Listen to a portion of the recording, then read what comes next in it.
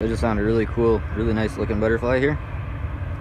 Let's see if I can get close enough to it without scaring him. He closed his wings. He's gone. Sorry guys, it's gone. He might land again. If you want to wipe your butt, wipe your butt.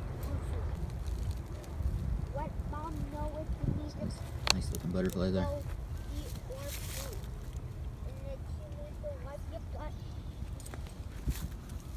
Oh, and it's gone again. There's another nice butterfly. This one just came up right beside me. Oh, and he's gone. There he is. There's a big giant spider there.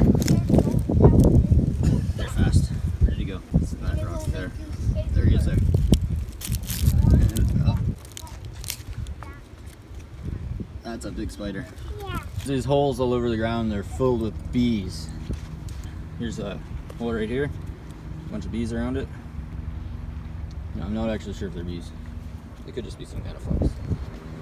There's better holes up ahead here. I'll show you guys. Come on. Pretty crazy up ahead here. All these little tiny holes. There. All these little tiny holes are bee holes. Not beet hole, but bee hole. This is bees coming out of the ground. Yeah, I'm walking barefoot through it.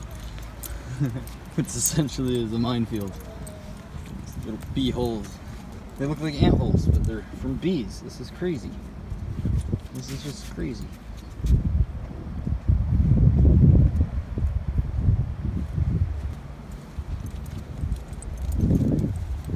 It was really bad a minute ago when we came through here. We must have stirred them all up, and now they're just out and about swarming.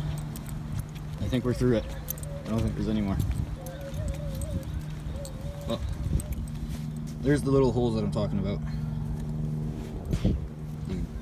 Just everywhere.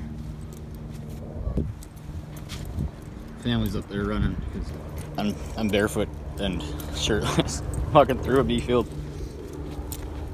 They don't bug you unless you bug them.